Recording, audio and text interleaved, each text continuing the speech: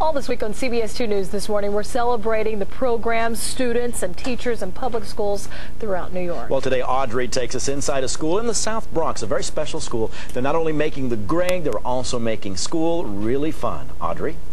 Well, Mario, the programs that are available to teach and inspire students today are nothing short of amazing. At the School of Science, Mathematics, and Technology through the Arts in the South Bronx, to say that they make learning fun is an understatement, to say the least. Take a look.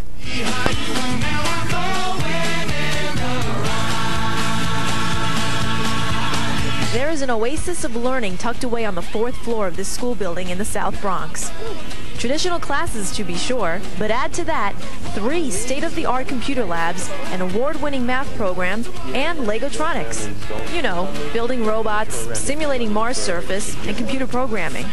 It's all just another part of the day here at IS 318. This is a robotics program that's been running for a year and a half at IS 318 now, and the kids learn engineering, mathematics, building, all sorts of different things, computer programming. What they're basically doing is they're taking the Legos to build a robot, and that's only half the battle. Then they have to program the robot using computer programs that they're learning. So they learn a bit of everything. They learn, like I said, technology, mathematics, engineering. Ian Miller is the social studies teacher who oversees this program. Telling a kid they can play with Legos is just like, you know, giving candy to babies. They want to come in here, they want to do it. They're given something cool. Something totally cool. Something that inspires teamwork and learning, that applies intelligence and imagination to make things work. This is what you like to do after school? Yeah, sure. Pretty much. What else do you like to do after school? Sleep. Yeah. The curriculum comes from the non-profit First Lego League. They designed this comprehensive program to simulate the mission to Mars. Here they have to clear some dust off the solar panel. They have to operate a launcher over there. They have to get the rover stuck off the sand dune. Things that are very similar to what actually happened when the Mars rovers landed.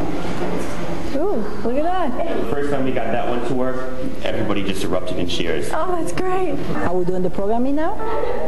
Very good. These kids are excellent. We are just so proud of them. This is only part of Principal Maria Lopez's vision for this school of 500. She has special ed students working at the same level of the classes they are part of. She has Saturday computer classes for parents and only the highest aspirations for the performance of this school. I implemented the school from the very beginning, from requesting approval to the chancellor to actually what the school is today. And my goal hasn't finished here, because my goal is to continue giving a private education in the public sector. We're looking forward to be more technology advanced, so our kids actually be able to be ready for the world outside. But to the world inside Legotronics, it's all about challenging and engaging. So how do you like this class? It's cool.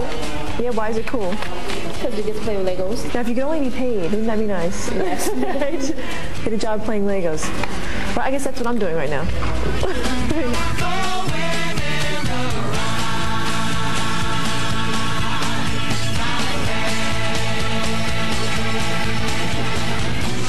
You can't believe the complexity of some of the robots and the tasks that they perform. It was interesting to watch the kids and how they absorbed what they were doing with their work. Thanks again to Ian Miller and his class, and to Principal Maria Lopez. Mario, over to you. And to you for bringing us a story, Audrey. Thank you very much.